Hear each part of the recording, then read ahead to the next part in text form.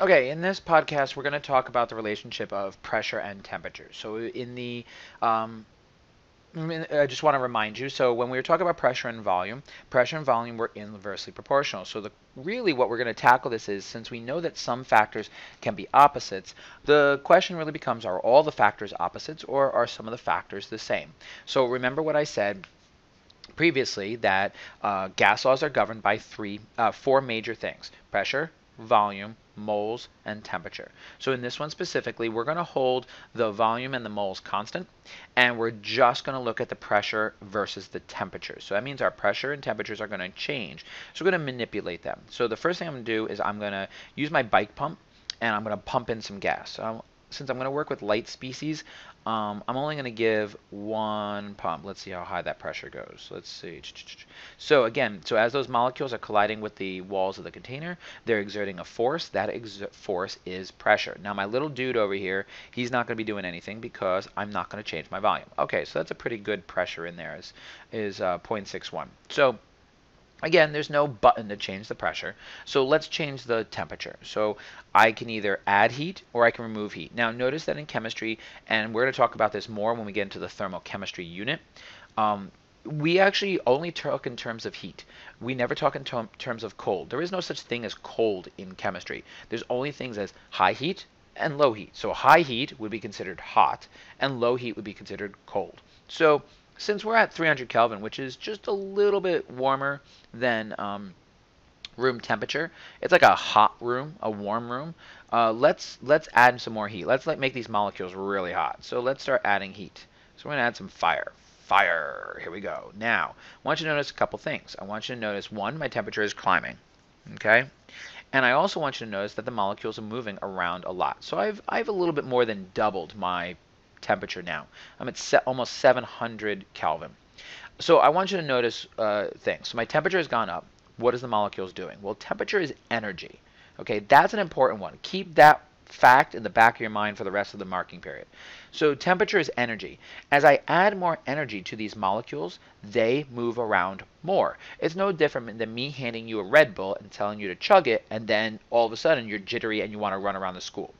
So the molecules are moving around more. Well, remember that pressure is a result of the molecules colliding with stuff. So if they're moving around more, what are they going to do? They're going to collide with stuff more. And now look at our pressure. If you look at our pressure went up too. Let's add more heat. Let's see how high we can go. Boom. Okay, so now we're at almost 900. Let's bring it up to 900. Now we're 3 times higher than we were before. And look at our pressure. Okay, our temperature tripled, and what happened to our pressure? Well, our pressure, if you remember originally, was about 0.6, 0.65, and now our pressure is 1.7. We've around 1.7. So we tripled our temperature, and we almost perfectly tripled our pressure. So if temperature goes up, our pressure goes up because the molecules are moving more. Well, before, when pressure went up, volume went down, and that was inverse. This is what is called a direct relationship, meaning that as one goes up, the other goes up. As one goes down, the other goes down. So since we tripled our temperature, our pressure pretty much tripled, almost perfectly tripled.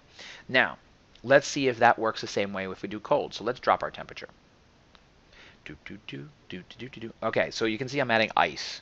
Now, obviously, in the real world, we wouldn't really add ice. We just remove our heat. So let's see if we can drop it below our 300. Okay, we're below the temperature we started with. Now let's see how low we can go. How low can we go? How low can you go? Now, let's see. This is really cold. Really cold, like people dead cold. Okay, we're at 95 Kelvin. That's unbelievably cold. That is colder than liquid nitrogen.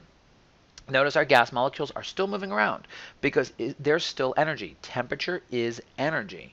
So when we put in a lot of energy, our molecules move a lot. When we take that energy away, notice the movement of the molecules. It has decreased. Now, if the molecule's movement has decreased, our pressure should have decreased. And if you look at our pressure right here, oh, look at that. It's 0.2.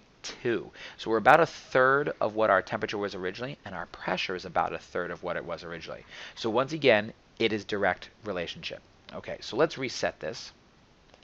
And let's see if the same thing works if we use fat molecules. So let's use some heavy molecules. Worked really well when we had light molecules. So let's give 2 pumps because we need a lot more of these guys. So notice they move a lot slower initially. So for the same temperature, heavy things move a lot slower.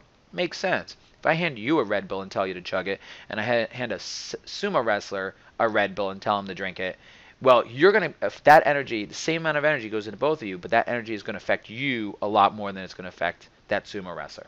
Okay, so let's add some heat. Turn it on. This gas is on fire. Not really, it's really just heated up. Okay, so now we're making the molecules hot. What's happened to our pressure? Boom, our pressure is skyrocketing. So notice the same thing happens, whether the molecules are small or the molecules are large. Temperature and pressure are directly proportional, meaning that as we increase the temperature, we increase the pressure.